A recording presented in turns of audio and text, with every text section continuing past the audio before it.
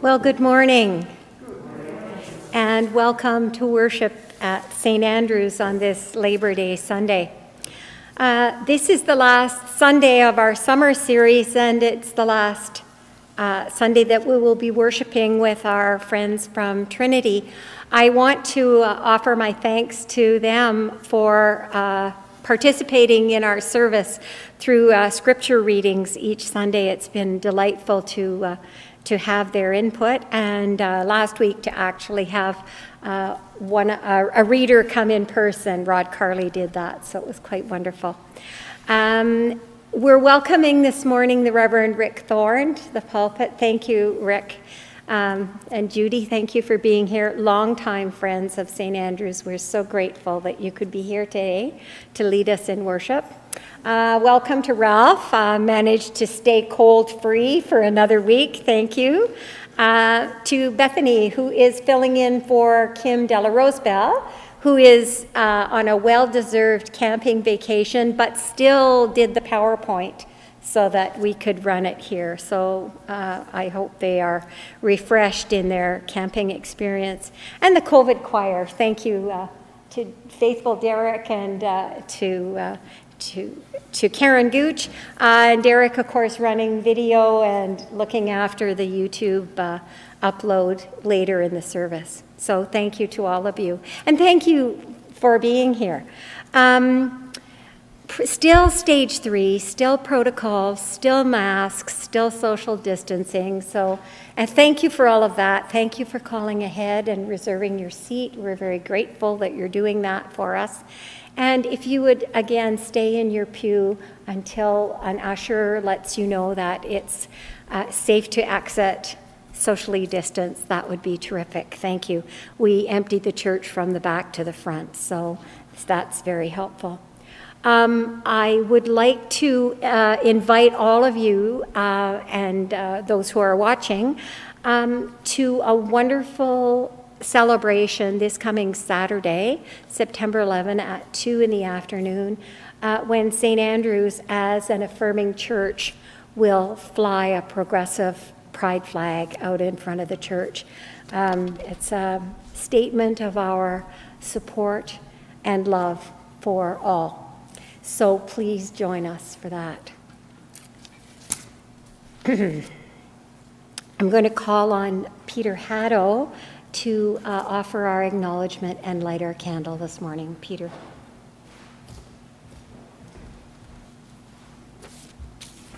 Good morning. As we gather for worship this morning, I would like to acknowledge that long before we arrived on these shores, others called this place home. For hundreds of years, the indigenous people of Turtle Island worked with the spirits, water, fire, air, earth, the drum prayers, and songs of harmony. They walked the earth in harmony and respect for the universe and creation. We are in the Robinson-Huron Treaty Territory, and the land on which we gather is the traditional territory of Anishinaabeg people, specifically the Nipissing First Nation. We are grateful for their stewardship of this precious land.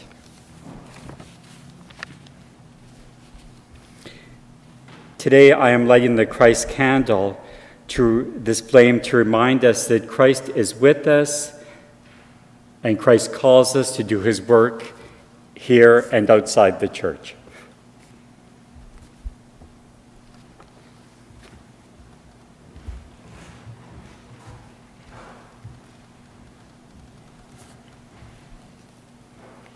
Thank you, Peter. Will you join me in the call to worship as printed in the order of service? God calls us from our work in the world. God has work for us to do. God calls us to feed the hungry. God has work for us to do. God calls us to seek justice and love kindness. God has work for us to do. God calls us to love one another. God has work for us to do. Our opening hymn is found in Voices United, 517, Praise God for the Harvest.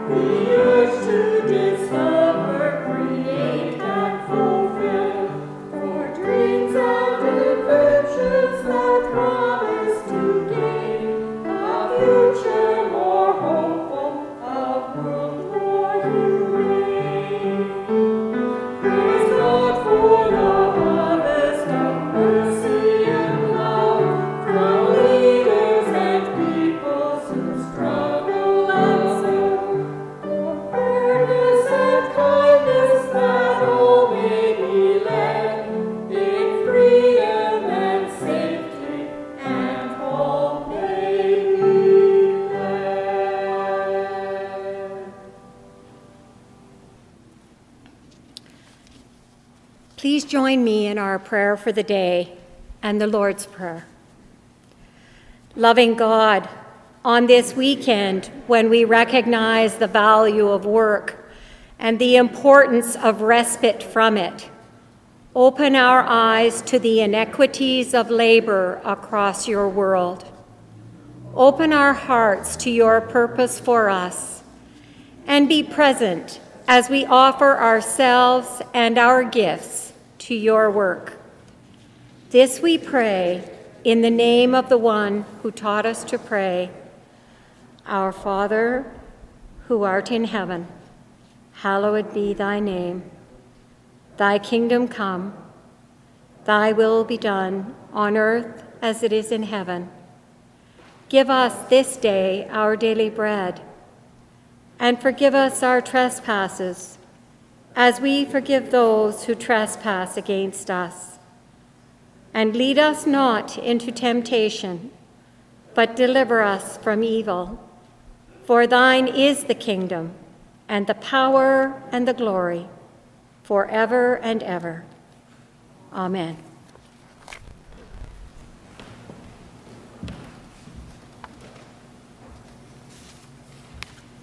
Good morning. Trusting in God's forgiving, welcoming love, let us approach God with a general prayer of need, knowing that our personal confessions are heard as well. Loving Parent, Creator and Sustainer, today we focus on the work we do for you, recognizing that we don't often think of work that way. Usually we see work as our job, if we have one, or our primary role with others, as though we only have one of those. We rarely think of the things we do as being done for you, and then we complain about what we have to do or don't get to do, instead of looking for and taking up Forgive us for buying into what our society calls work so much that we determine our worth, burn ourselves out, and even define who we are by positions we get paid for. And provide for our monetary needs, our occupational needs, and our place in the world, so that we can be free to do all you ask us to do. For we ask this in Jesus' name. Amen. In Christ we are a new creation. The old has passed away, the new has come. Thanks be to God for God's merciful handiwork. Well, we don't have a lot of kids here today. Although you may be kid in heart, but we certainly need to be thinking of children right now, particularly as we anticipate September, the busyness of life, the beginning of school, the increase in risky kinds of activities and such. So I'd like to just offer a prayer right now for the children. And if you have your own personal thoughts and concerns for children, lift those up to God as well, that we may keep them in our minds and hearts. Let us pray.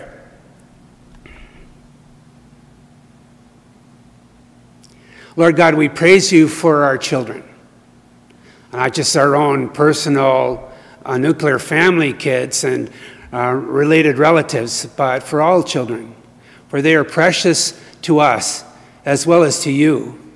We thank you for them. Right now, God, we ask that you would particularly hold them in your heart and in your care as they go forward into a new school year. Recognizing that so much of what's been going on with this pandemic has messed up their social life, has caused them to have to change and be fretful about different kinds of behavior for health's sake. And it just meant really different and fluctuating methods of learning. And so we pray, God, that you'd particularly help kids with the stress of that and with the challenge of change. We pray that they could continue to get the education they need and not be held back by what's been going on. And we also pray that you'd help them to sustain in healthy ways of living and perhaps even learn and encourage themselves and their own families and among their friends new and better ways of being, so that they can be healthy and strong for the future. God, we also pray that you lead kids back to church too, so that we can have them be the vital part of our faith community that they always are. And thank you for hearing all our concerns for them. In Jesus' name, amen.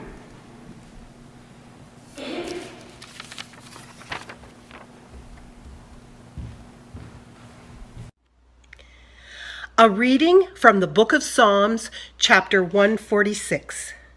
Alleluia! Praise Yahweh, my soul. I will praise you all my life. I will sing praise to my God while I live. Do not trust in rulers, in mortals in whom there is no salvation. When their spirits depart, they return to the earth, and on that day their plans perish. Happy are those whose help is in the God of Israel, whose hope is in Yahweh their God, who made heaven and earth, the sea and all that is in it. Yahweh, you keep faith forever. You secure justice for the oppressed. You give food to the hungry. You set captives free. You give sight to the blind. You raise up those who were bowed down. You love those who do justice. You protect strangers. You sustain orphans and the bereaved, but you thwart the way of the corrupt. Yahweh will reign forever, your God, Zion, through all generations. Alleluia. May God bless to our understanding these words of Holy Scripture.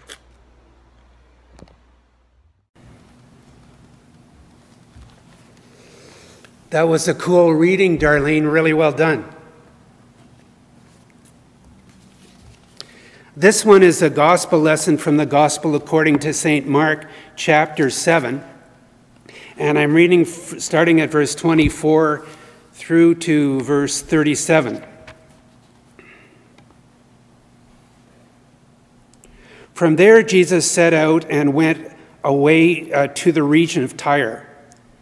He entered a house, and he did not want anyone to know he was there. Yet he could not escape notice. But a woman whose little daughter had an unclean spirit immediately heard about him, and she came and bowed down at his feet. Now the woman was a Gentile of Syro-Phoenician origin. She begged him to cast the demon out of her daughter. He said to her, "Let the children be fed first, for it is not fair to take the children's food and throw it to the dogs." But she answered him, "Sir, even the dogs under the table eat the children's crumbs." Then he said to her, "For saying that, you may go. The demon has left your daughter." So she went home, found the child lying on the bed, and the demon gone. Then he returned from the region of Tyre and went by way of Sidon towards the Sea of Galilee in the region of the Decapolis. They brought to him a deaf man who had an impediment to his speech, and they begged him to lay his hand on him. He took him inside in private, away from the crowd, and put his fingers in his ears, and he spat and touched his tongue. Then, looking up to heaven, he sighed and said to him, "Hepaphtha," and that is, "be opened." And immediately his ears were opened, his tongue was released, and he spoke plainly. Then Jesus ordered them to tell no one, but the more he ordered them, the more zealously they proclaimed it. They were astounded beyond measure, saying, "He has done everything well. He even makes the deaf to hear and the mute to speak." These words are offered as wisdom for our journey.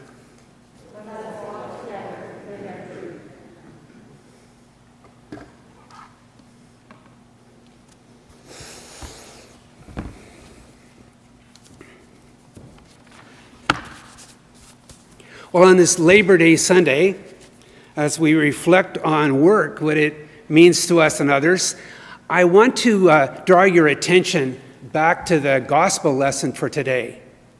I also want to reference that beautiful psalm, but particularly the gospel lesson, because it's an extraordinary story.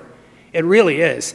I mean, this is a story where Jesus changes his mind, basically redirects and revisions his whole ministry, and all because of a foreigner, a woman who in desperation uses wit and desperation to get through to him. It touches heart. So it's a very unique story, and we have to recognize that in it, Jesus does one of the things that one of my professors of abnormal psychology used to call our greatest strength in terms of mental health. He adapts. He adapts to a different vision of work and a different world of need. And I think today, as we reflect on work, more than ever, we're called to use our power of adaptation to be prepared for and adjust to a brand new world in terms of what we have to do in it and in terms of how we have to serve God. So adaptation is one of the things I'm talking with you about today. The other thing that I want to reflect on harkens me back to 1985, or middle of the 80s, when in our society we had 11% unemployment. And I was in Sudbury area at the time, and we were working on unemployment issues, job creation, and so on. And as it happened, the Pope for the Roman Catholic Church at that time was John the 23rd. And quite frankly and honestly, I didn't like a lot about what he was about in terms of policy, especially in terms of the policies that he was advocating with regard to women, and also with regard to LGBTQ community. It was old-fashioned, right-wing, and oppressive. But one thing that John the 23rd said at that time that I was quite impressed with was what he said about labor, about work. And it probably hearkened out of his struggle as a Polish man, where Poland at that time was struggling with labor issues with regard to the communist movement at the time. And what John the 23rd said in a thing called an encyclical was that everybody had the right to work. Now, I mean, you know, that might not seem so important to us today, but believe me, when 11% of Canadian population was out of work, that was really an important thing. And when you think about it, if everyone has the right to work, it's coming from somebody who's basing that on what he understands about faith and what God wants, then what it's saying is that God gives us work. And that that whole way of thinking really changes how we view what work is.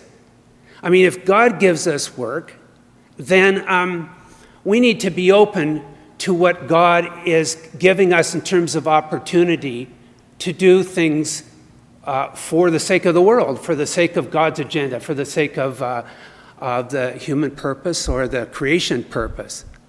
God gives us the work we do. And I think that that very much affected how Jesus saw what he did. His first sort of vision of his job agenda, if you could say, came from way back in the story of where after he was baptized, he was led by the Spirit into the wilderness. And if you recall, he was tempted there and he affirmed God's love for him. And then he went back into the church, was handed the book of the prophet Isaiah. And the passage was Isaiah 61, which if you ever get a chance to read that, it's worth it. It's that one where it goes, the Spirit of the Lord is upon me because he has anointed me to bring good news to the poor, to announce release to the captives, recovery of sight to the blind, to let the oppressed go free, and to announce the good news of God. So that particular passage became Jesus' work agenda. That's what he was about. But you see, as a Jewish child and as a person who grew up with the ability to be a rabbi to the people of Israel, he basically saw himself as serving the people of Israel. When this woman came to him one day and said, well, you know, even the dogs get to eat the crumbs that fall off the table of the children. He was challenged to see that his work was far broader, far greater than he had ever really imagined or figured for himself. It wasn't just about being Messiah to Israel. It was about being a Savior to the world. And he had an agenda now to serve everyone. Whosoever will may come. So she kind of blew his concept of his agenda out of the water and made it a brand new one. All because of the need of her daughter. And as any mom knows, necessity is the mother of desperation. You do what you gotta to get your kids' needs met. So adaptation is a mental health life skill we have. But openness to what God gives us in terms of work is really essential to see how broad our area of responsibility is. It's not just about a job. It's about a vocation. It's about a need to kind of have a picture of what God wants and to look for opportunities to do that. You know, I can't help talking about COVID today because it's everywhere around us. It's in our brains all the time. But it's because I think we're at a phase in this where we're starting to reflect on the impact on us in terms of our life as human beings. And one of the things that I'm sure you've been aware of is that as a result of COVID, a whole lot of people have been faced with choice. And the choice is about how you care for not just yourself and your own health, but the health of your neighbor, and particularly the health of vulnerable people around you. Not just your own loved ones, but also the vulnerability of seniors and people with chronic illness and children. And what's come out of this so far is that we really have a big choice on our hands about whether or not we're going to make health choices, about vaccinating ourselves, about wearing masks, about social distance, and so on, because we care about the people around us and not just ourselves. And we make sort of uncomfortable choices or sacrifices because they need that to be well, not just us. And actually, when you think about how COVID's been going down, it's amazing how many people have cared about their neighbors and adjusted their behaviors accordingly. For all the naysayers and critics and press they get, the fact is that a whole lot of adolescents and young adults have cared way earlier than I ever did when I was one, because they know that grandma, grandpa, or whoever is vulnerable. And so, you know, it's been a kind of crossroads with regard to that. The second thing is we've really reassessed the worth of essential services and people, haven't we? I mean, like, you know, the very term of essential workers has become to the fore, and a whole lot of people that didn't get recognition sort of got it for a little while at least, maybe more. I mean, you know, people who are on the front line not only of health services and making amazing sacrifices at risk, but also people who do things like food production and distribution, right, delivery services, you know, people who are doing emergency services. We've really been reflecting on a whole lot of essential services that we found we can't do without in the crunch. And that begs the issue of how we see work, what's important work, you know, how we remunerate people, how we resource people, how we provide for their sick time and so on so that they can get it done.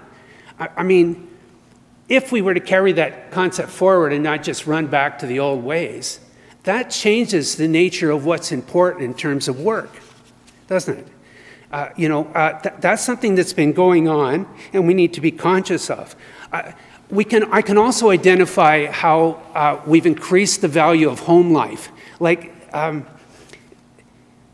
life at home has become a whole lot more important because we've been sort of stuck there. And we've had to face one another. And you know, when I worked with employment issues in Sudbury for a while and did counseling, it was always challenging when guys were laid off.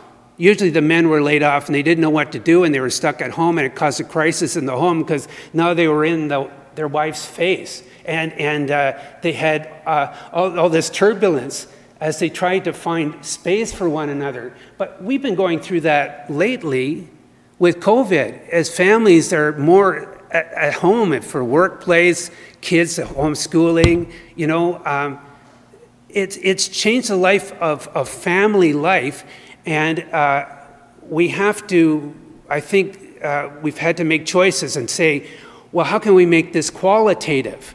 How can we do more wholesome things at home? And we've been trying and experimenting and doing that stuff. Or likewise, the need to get out. And I was talking with Lois this morning about that, the need to get fresh air, and get beyond the cabin fever. And so we've been doing lots of more biking and walking and outdoor activity directly because of this crisis. And so I think if we hold on to some of that, it changes how we value home life, and it changes how we value outdoor life. There's a lot more, the price of homes has been going up because people are putting more into their homes. There's shortages of wood because more people have not only been not manufacturing it, but also they've been using it up. Those things have changed in terms of their worth to us, and therefore it affects our work. Therefore, we are getting new priorities in terms of hopefully how we spend our time and how we employ people. I mean, maybe we need to prioritize the service of people and those kinds of jobs over the making of widgets, over the production of things. I mean, maybe we're going to be shifting to where more people do the jobs for people and more machines do the making of the widgets. Because I hope people are shifting how they spend away from the accumulation of widgets, stuff, material, to the care of one another. And those are the jobs that we really need human beings to do, don't we? And where we really need the strengths and the training and the care. So I think that represents a change for us if we follow through on that. Why shouldn't more people, just to pick up on the story of the gospel again about the woman and her wisdom, why shouldn't more people from outside our comfortable circle influence our agenda? I mean, I can think of one Hindu woman in this particular community who's had a powerful influence on a group of Christian leaders about the work that needs to be done to combat racism. Really has. What's mattered is the truth that she brings. And I think it was just like the gospel lesson for today.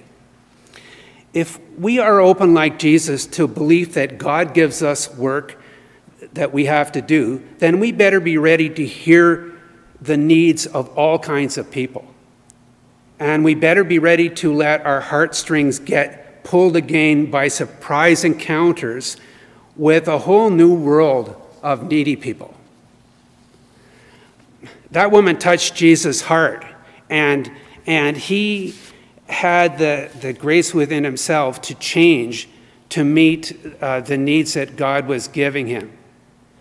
I hope that our hearts are vulnerable in the same kind of way so that we can make the changes that we need to be ready for God's world of the future. Let us pray.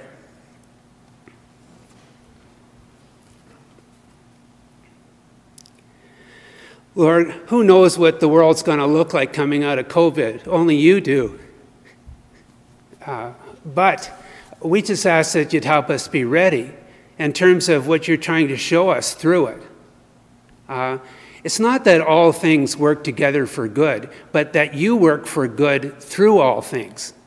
And you are changing us and the world around us so that it's less materialistic and more what people need so that they won't be marginalized or they won't be neglected there won't be victims of the bullying of others.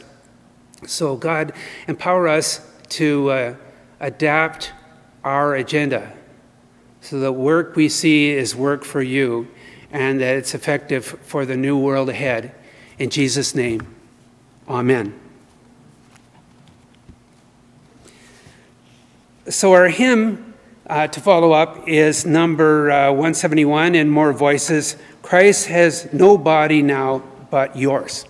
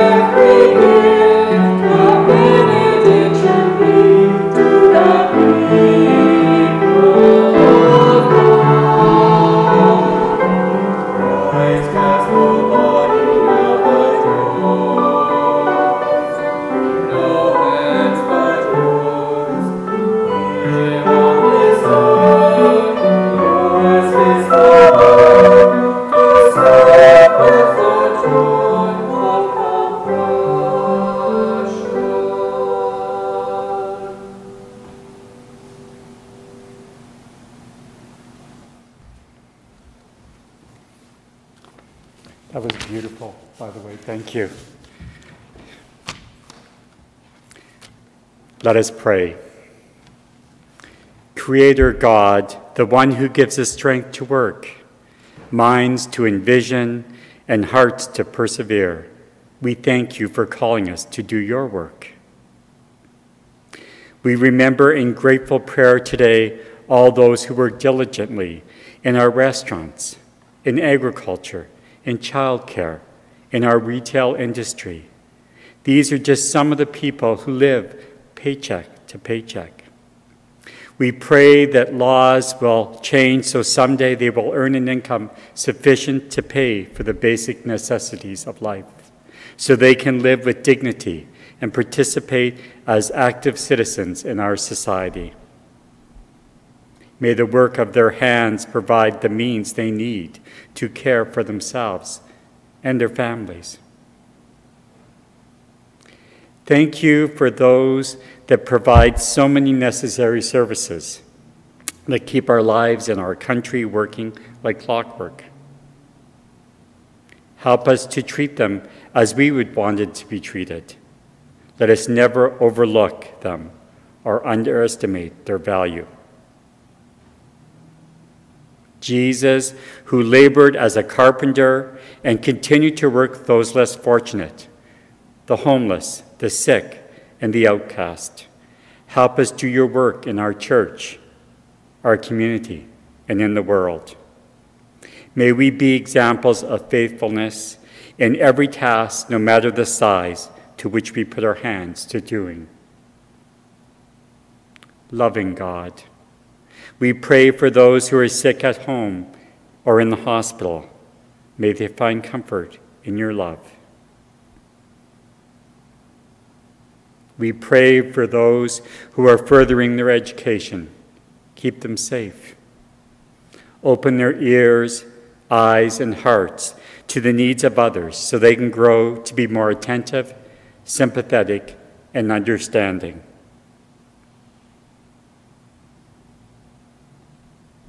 God, open our mouths that we may speak words of truth and reconciliation.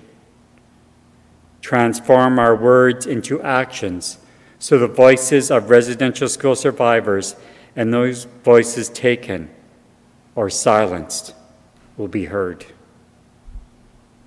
May all we do reflect your love. Amen.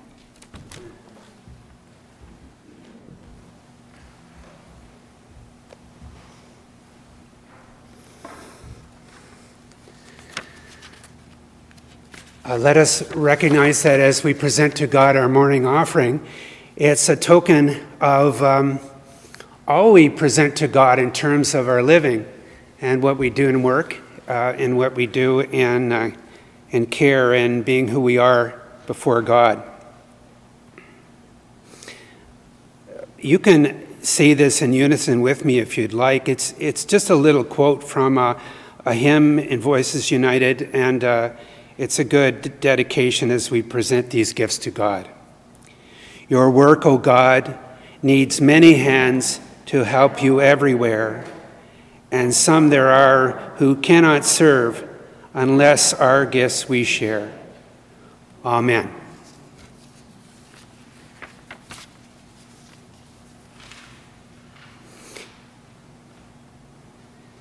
And our closing hymn is called Take My Gifts and Let Me Love You.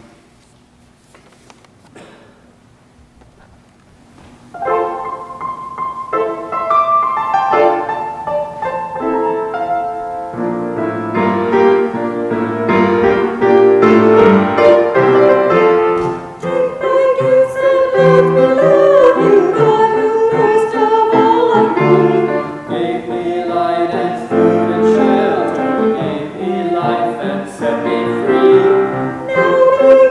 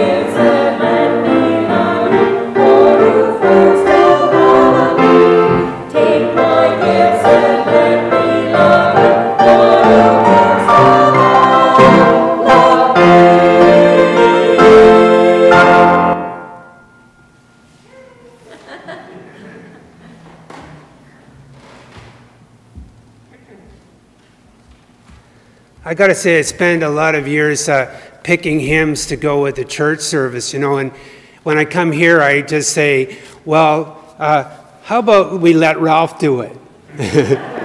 And it turns out I pick up a whole bunch of new hymns that I never sang in all those years, and these are really good today. Thanks.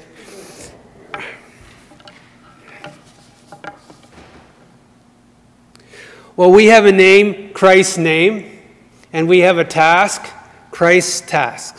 So go into the world with a daring and tender love, and know that the Spirit of Jesus is in you to do God's will. The grace of our Lord Jesus Christ, the love of God, and the fellowship of the Holy Spirit be with and remain with us always.